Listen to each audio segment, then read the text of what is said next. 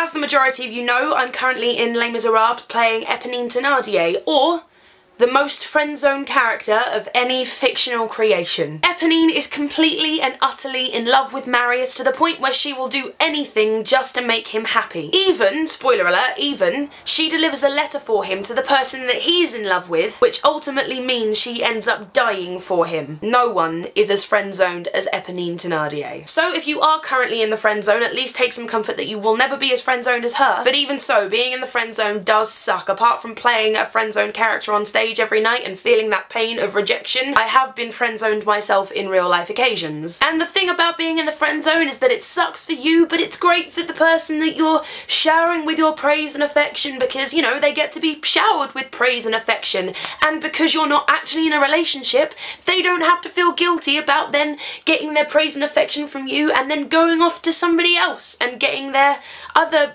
relationship-y needs fulfilled.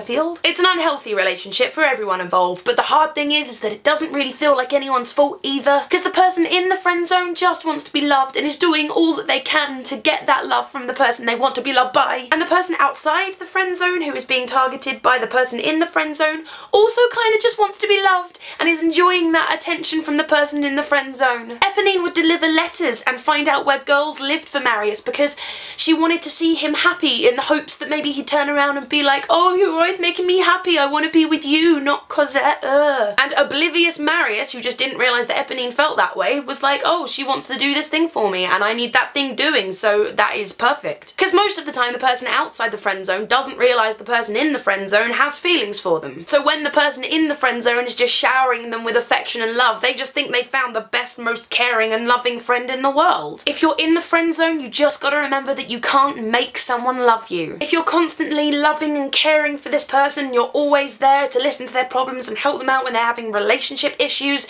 and you do everything and anything for them, you're not giving them a reason to respect you. Because when you get to that height of the friend zone, you don't even respect yourself, because you will just do anything to make them love you and make them see that you are the right person for them. Personally, there's a plane.